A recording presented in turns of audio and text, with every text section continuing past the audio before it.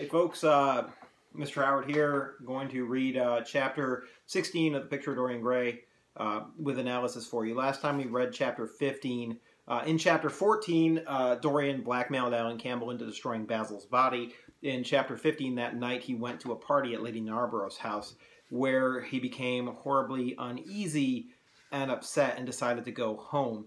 He burned Basil's things and then he stared at the substance that was in a drawer in a chest or something in his room, which looked either as opium or poison, like he was thinking about killing himself or trying to escape somehow. Ultimately, instead of doing whatever it is, he leaves his house, pays essentially a taxi cab, they're called hansoms, a coach, to take him to the East End. We don't know what he's going to do in the East End, but that's how that chapter ended. And it brings us to chapter 16, in which Dorian is going to go into the East End and visit an opium den. This is a great chapter on a number of levels. First off, it really sort of ties in that gothic, mysterious theme in a way that it didn't before. Secondly, we're going to see that double life that Dorian's been living. We've heard all kinds of hints that he goes to horrible places and comes back, but we haven't actually visited any of those places with him. In fact, everything we've seen from Dorian is very much,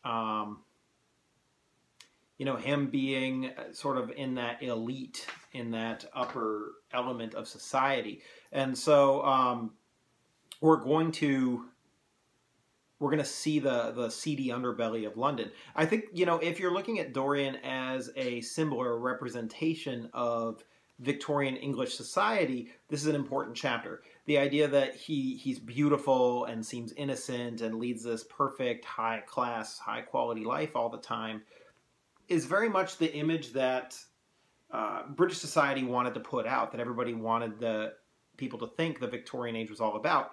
But there was also this really seedy, slummy underbelly of Victorian life, and that comes across in this chapter. And so we sort of get a depth, a deepening, we'll go with deepening, of that allegory or that metaphor throughout. So I'm not going to talk anymore. Let's just read the chapter, and I'll give you whatever insights I can as I read it.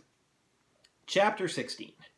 A cold rain began to fall, and the blurred street lamps looked ghastly in the dripping mist. The public houses were just closing, and dim men and women were clustering in broken groups round their doors. From some of the bars came the sound of horrible laughter. In others, drunkards brawled and screamed. Laying back in his hansom, with his hat pulled over his forehead, Dorian Gray watched with listless eyes the sordid shame of the great city, and now and then he repeated to himself the words that Lord Henry said to him on the first day they had met: to cure the soul by means of the senses, and the senses by means of the soul. Yes, that was the secret. He had often tried it, and would try it again now. There were opium dens where one could buy oblivion, dens of horror where the memory of old sins could be destroyed by the madness of sins that were new. Well, there's a lot going on here. We've got a lot of tone words that show up.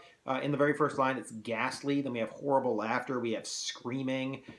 We get these sort of gothic tone words going on. It's a dark, disturbing scene that we're going through here. Also, the sordid shame of the great city, that ties into this idea of Dorian's double life, or maybe Victorian England's double life. We're going to see that seedy, sordid underbelly in this chapter.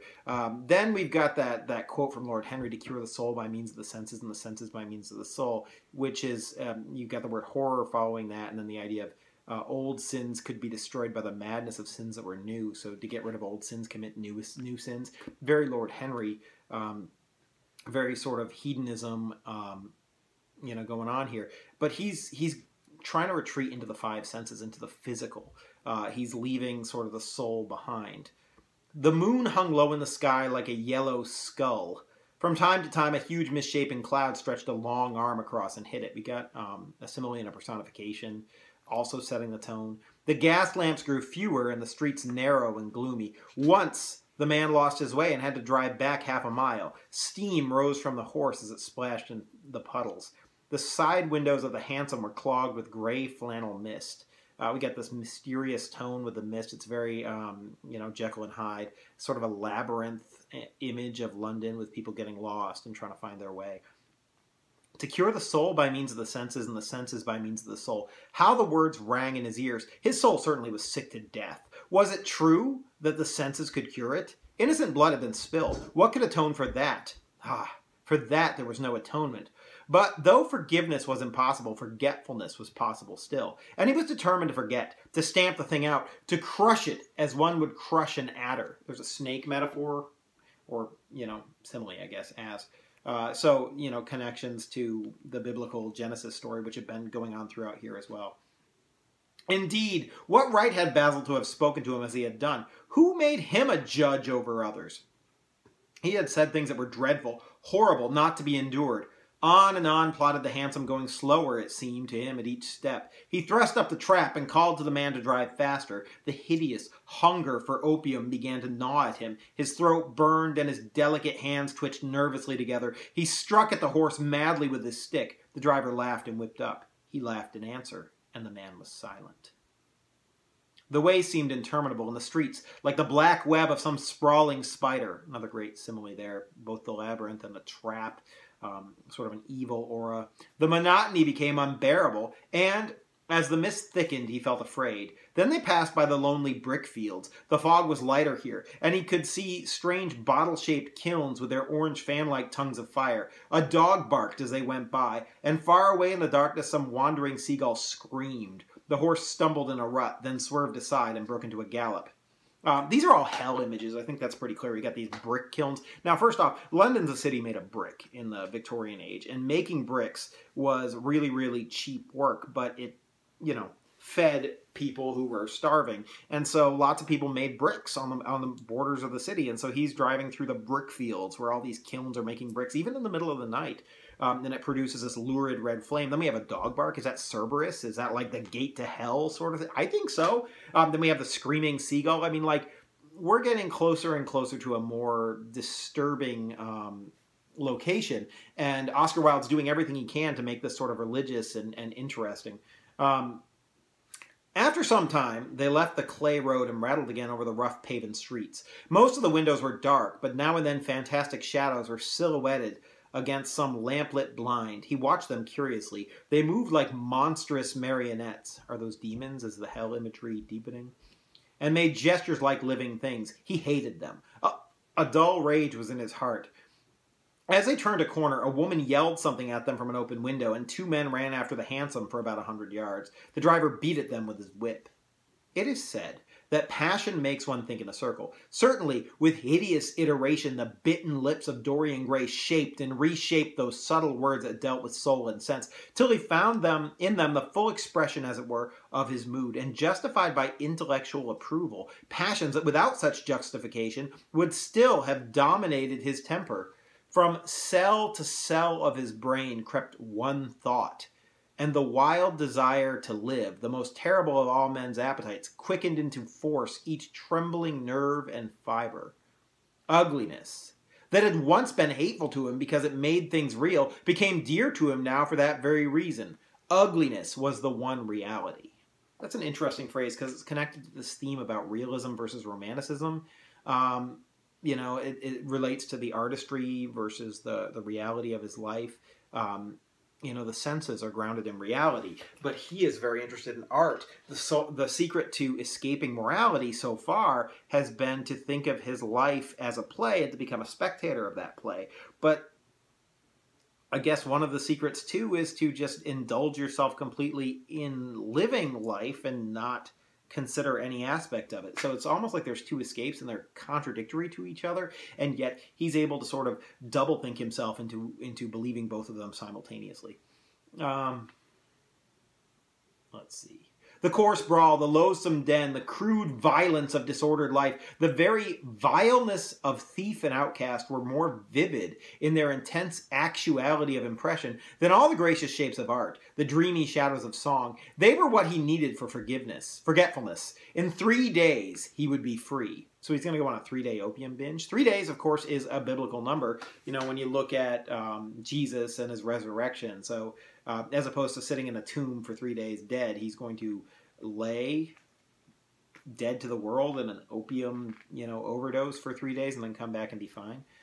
Suddenly, the man drew up with a jerk at the top of a dark lane. Over the low roofs and jagged chimney stacks of the houses rose the black masts of ships. Wreaths of white mist clung like ghostly sails to the yard. More Gothic imagery. But we're in the East End. We're there with the ships on the bay, or the river.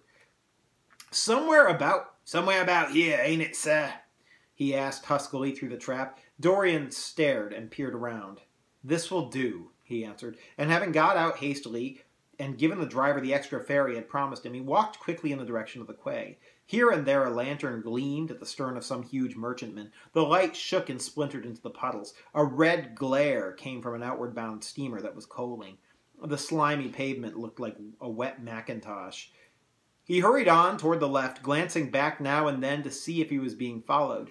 In about 7 or 8 minutes, he reached a small, shabby house that was wedged in between two gaunt factories. In one of the top windows stood a lamp. He stopped and gave a peculiar knock. After a little time, he heard steps in the passage, and the chain being unhooked. The door opened quietly, and he went in without saying a word to the squat, misshapen figure that flattened itself into the shadow as he passed. At the end of the hall hung a tattered green curtain that swayed and shook in the gusty wind, which had followed him in from the street.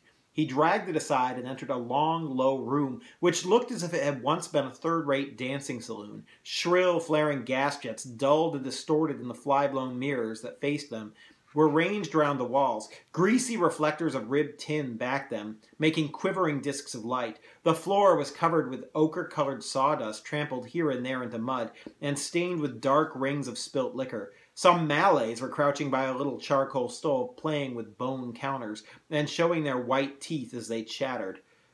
You might argue that this is sort of a racist portrayal of Malaysians, and I would agree with that.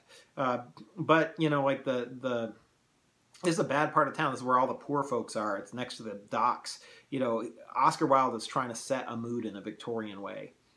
In one corner, with his head buried in his arms, a sailor sprawled over a table, and by the tawdrily painted bar that ran across one complete side stood 2 haggard women, mocking an old man who was brushing the sleeves of his coat with an expression of disgust. "He thinks he's got red ants on him, huh?" laughed one of them as Dorian passed by. The man looked at her in terror and began to whimper. Now, obviously, this guy's like been drugged up a little too much and is having some sort of a vision. But it's a vision of torture, so is this another Satan hell image? At the end of the room, there was a little staircase leading to a darkened chamber. As Dorian hurried up its 3 rickety steps, the heavy odor of opium met him. He heaved a deep breath, and his nostrils quivered with pleasure. When he entered, a young man with smooth yellow hair, who was bending over a lamp, lighting a long, thin pipe, looked up at him and nodded in a hesitating manner. "You here, Adrian?" muttered Dorian. Pause. Hey, Adrian, we've heard that name before. He was one of the people that Dorian knew that Basil accused him of ruining his life. His name was Adrian Singleton. We also saw that name again the chapter later when Dorian was reading a book to distract himself from thinking about Basil. The book had been given to him by Adrian Singleton. So this is that guy, a rich young kid that Dorian has corrupted. And where is he? He's in this horrible opium den that has been equated to hell. That's significant. Let's see. "You here, Adrian?" muttered Dorian. "Where else should I be?" he answered listlessly. "None of the chaps will speak to me now." "I thought you'd left England." "Darlington's not going to do anything. My brother paid the bill at last. George doesn't speak to me either. I don't care," he added with a sigh. "As long as one has this stuff, one doesn't want friends. I think I've had too many friends." Dorian winced and looked round at the grotesque things that lay in such fantastic postures on the ragged mattresses. Pause again. If you haven't seen what opium dens look like, go look up some pictures of Victorian-era opium dens. These people smoke like hookah lamps, and then opium is an opiate, you know, like where the word opiate comes from. These people fall into sort of dazes and stupors and lie in all kinds of weird contorted postures with glazed expressions. This is a pretty good description of what it looks like. The twisted limbs, the gaping mouths, the staring, lusterless eyes fascinated him. He knew in what strange heavens they were suffering, and what dull hells were teaching them the secret of some new joy. This is the paradox of opium. It's both heavenly and hellish, and Oscar Wilde is trying to get that drug addiction idea across. They were better off than he was. He was prisoned in thought. Memory, like a horrible malady, was eating his soul